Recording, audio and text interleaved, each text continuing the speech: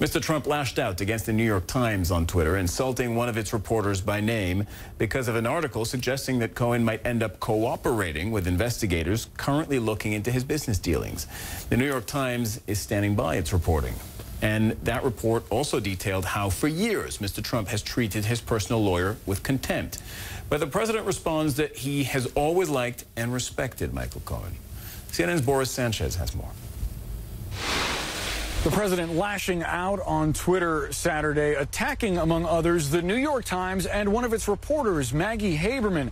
The president taking exception to an article published Friday that indicates that he's had a troubled relationship historically with his personal attorney, Michael Cohen. The article suggests that Cohen could potentially flip on President Trump, something that sources have told CNN that legal experts have told the president he should prepare for. That is, if Michael Cohen has any incriminating information about President Trump, that he may comply with investigators in order to get a more lenient sentence.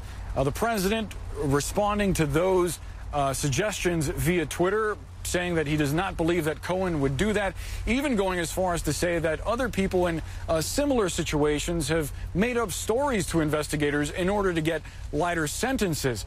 Now, the reporter behind that story, Maggie Haberman, is standing by her reporting. She cites 6 different sources that indicate that historically President Trump has treated his personal attorney like an animal. Listen to this. Michael Cohen has, over the years, done all kinds of things, at the president's urging, because the president wanted them to, because he came to sort of intuit what he thought the president would want. It didn't always work out. Sometimes those things were handled in a way that was either ham-fisted or that came back to bite the president later. The Stormy Daniels case would be one of them. But Cohen was basically trying to do right by his boss and was seeking his boss's approval.